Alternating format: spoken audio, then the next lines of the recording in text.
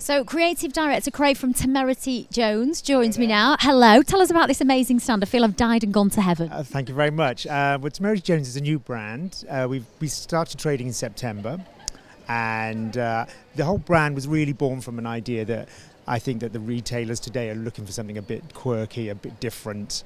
And that's kind of where I felt I could do something and use my imagination and run wild and have some fun. Because you've designed a lot of this as well, isn't it? Yeah, pretty much. So everything has had our hand on it, me and my group of designers. And we've just let our imaginations run wild, really. Amazing. And I love your stand. I love what you've done with the place. Okay, so tell us about this area that we're in here. There's lots of cool light-up signs which are very on trend at the moment. Thank you very much. Okay, I guess this room we sort of call our London loft room. So it's very sort of inspired by the New York loft style. Some quirky lighting, sort of that slightly vintagey industrial feel, and just all these little playful elements that I think that brighten people's lives up, and I think that's what we all need now. Isn't it just? And tell us about your inspiration. Where do you get your inspiration from? From my own my own tastes, the things I see around me. Certainly walking around London, you see a lot of stuff going on, and you just pick little bits of this and that and the other, and just try and remix it up to make your own flavour. And I think that's what designing is about. I mean, it's very hard to start from nothing, but you just absorb your environment and you just tweak it and make it your own. You look like having lots of fun with it as well. Shall we go and have a little explore? Because you've got 4 different areas, haven't you? Let's walk right. It's like Annika Rice now. Camera's going to follow us.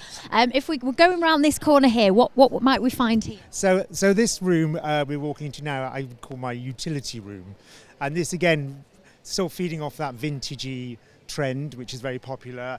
And I suppose my thoughts here was it's a bit like an old-fashioned general store. Yeah, like it's quite kitsch, isn't it? Yeah. Well, you can call it that. I wouldn't call it kitsch. Like that. I'm sorry. You can call the next room it was a bit kitsch, but this is really more a bit like sort of an old-fashioned general store. You know, brooms and brushes and things that are useful. Yeah, again, very on trend. Yeah.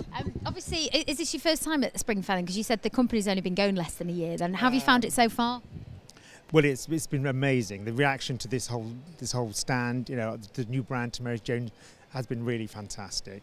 I've been working in this business for 10 years, so I've always been in this hall, but with another brand. So now this was my chance to sort of, you know, really let my imagination go, really, and do the things I've wanted to do. What kind of people are you talking to then? Have you had a very positive response so far? I think that, again, it's a lot of the retailers, they're looking for something different, and I think it's very tempting in sort of when times are a little bit tough is to be safe, because you think that that's what the customers want. Yeah, exactly, and I think that's true to a degree, but then also shopkeepers need to drag people in. They need something visually enticing, and I think that's hopefully what I'm giving them, and from the reaction I'm getting, that's certainly what's happening. No, hopefully about it. You've got me sold. Let's go into this next room, because I love this one. This one's called Sauce. What would you describe this as? So my next room is my sort of totally tropical summer room. And this is where we get a little bit kitsch. I love this. This is my kind of room. We've got lots of Hawaiian influence, sort of vintage Miami style stuff. We've got giant inflatable pool swans. Well, because every home needs one of those. Exactly. I think Kim Kardashian's got one, so you know. Well, if Kim's got one, we all need one. I really like this. Is this where you kind of have, dare I say, your most fun? You can kind of be a bit, not silly, but you know, you can kind of get carried away, can't you? Say you're on your holidays. I mean, this is not a room that doesn't take itself too seriously. So it is about summer fun. And again, I think that's what people are looking for. You know, there's enough seriousness going on in the world, enough problems. And this is, you know, forget your worries and have some fun. I have a mojito. I might join you later for a mojito, maybe not now on the job. And then we've got one more room through here. Shall we go and have a little look at that? What's through here? So it seems like a little bit early to talk about next Christmas. Never. But again, that whole vintage thing is still very popular. It's very nostalgic. Certainly little elements that I remember from my childhood, like these little net stockings where we used to get our selection boxes in, yes, you know, exactly. I haven't exactly. seen one of those for years. Exactly, and I think that's really where I'm going with this, is that nostalgic Christmas and simpler times. You know. I'm loving the vibe here. If you had to pick out one product then, which is kind of your hero product, the one perhaps you're most proud of or you've had most interest in, could you show us what it is? I would say that the wall carnival lights in our London loft room is something that I really really enjoyed designing, and I thought has been so successful, and people just loved it. Do you have a favourite?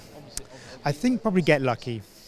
I quite like that one, although I have just bought Sweetheart, but I think that's going to be my next purchase. You've got a new fan here. Well done, Craig. I am loving your work. And finally, if you just had to wrap up what you think of Spring Fair and the vibe you've had so far, what would you say about it? I'd say Spring Fair is just kind of an essential. It's not really anything you think about. You just have to be here, and it's where everyone comes, and it's the start of the new retail year, and everyone's sort of hungry for something new and exciting, and that kind of feeds into us as suppliers, and we sort of gees us up to do something exciting and offer it.